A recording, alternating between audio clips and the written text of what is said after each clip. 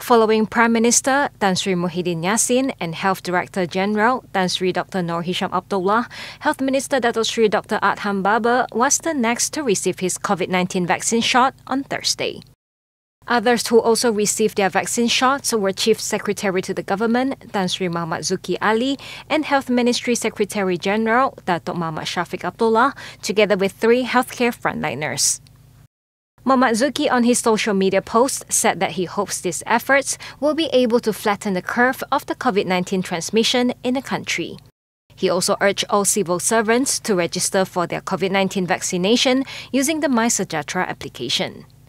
The first phase of the national immunization program will involve over 500,000 healthcare workers and non-medical frontliners.